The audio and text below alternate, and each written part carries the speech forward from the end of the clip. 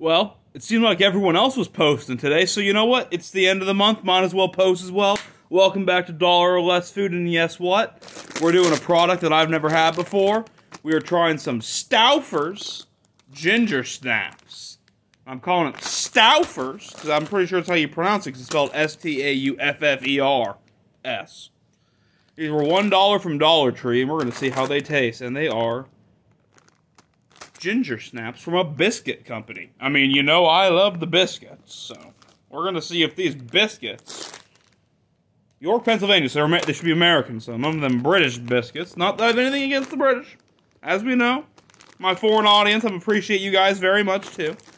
But, I like good old home-style biscuits. And this is what these things look like. We're going to see how they taste-a-roo. Already off to a great start. Put that on a paper towel down there. Keep it safe.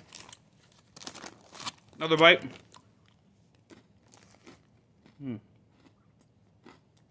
Now,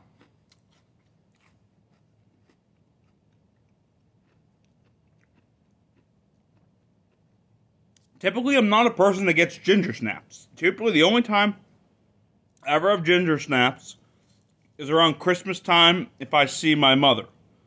Because she likes to get the gingerbread cookies and stuff, so I'll sometimes have them there, but just in general, I don't do ginger snaps or ginger cookies. Not that I dislike ginger or anything, but I mean, although honestly, when I do go to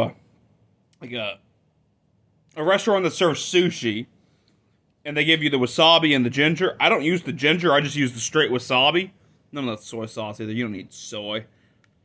It's like so much sodium, and oh, you get no sodium. But why am I doing it? I'm just gonna drink brown water.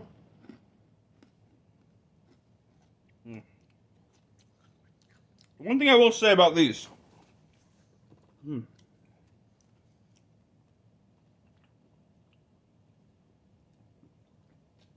Yep, there's a reason for that. And I'm gonna say, these are very heavy.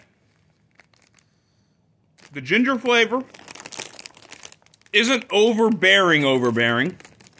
It's a little bit stronger than I wanted it to be. But even though you can't really see it, the amount of molasses in this just makes it too sweet.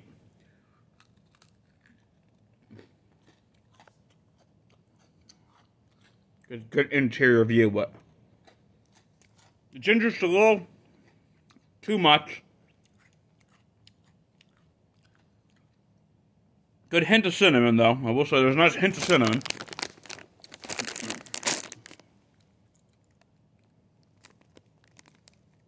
Yep, made in the USA. Wanted to confirm that. But the ginger, it's good. Just a little bit, maybe too much. But there's too much molasses making it too sweet. And that's just a let down because it gets your stomach a little full. The ginger gets you a little thirsty. Remember, ginseng is better than ginger. I'm just saying. I may be crazy, but you know what? I'm all about the ginseng, and you all know that. You all know that. I'm all about the ginseng. I just hate when stuff gets stuck in your teeth. That's what happened right here. So we got to give it a rating. What are we going to do? I've had this product sitting around for like 4 weeks now. Wanted to do a review on it. And I was like, nah, this isn't that good. Nah, it's not good. Did another video. Wanted to come back. I had a thing I've been planning on doing for a while, and I've been trying to not use microwaves as much recently, and like make sure to cook all my food.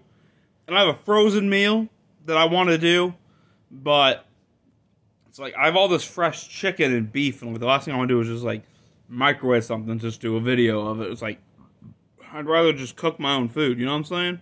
That's why these things have been sitting there for weeks. Can't even see the Best Buy date anymore, because it's been sitting away. But we're doing it. We're just gonna pop it up. Pop, a good old 3. It's 3 out of 10. I'm not gonna, you see why. I've rambled a lot, I've wasted all your times, and I know everyone else has probably left the video by now. But you know what? It's been Dollar or Less Food, and you know what? Trevor Wallace's videos are funny. I don't care what anyone else says. He is funny. It's been $1 or Less Food, and I'll see you next time.